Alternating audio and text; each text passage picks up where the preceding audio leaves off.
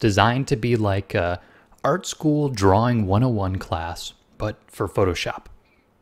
In the download, you'll find a series of videos that have plenty of time to explore the ideas of form, light, and value.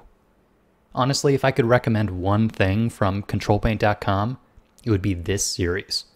This is foundation painting. The series differs from the free videos offered on this site in one key way, and that's depth. Over the course of the videos, we go from the provided pencil drawing and take it all the way to a final rendered painting. Importantly though, this process is supported with theory. I don't just show you how to paint this specific vessel. I talk about the underlying principles of light and shadow that you can apply to any painting. In fact, the reason I chose to use such a simple piece of subject matter is to keep the information versatile.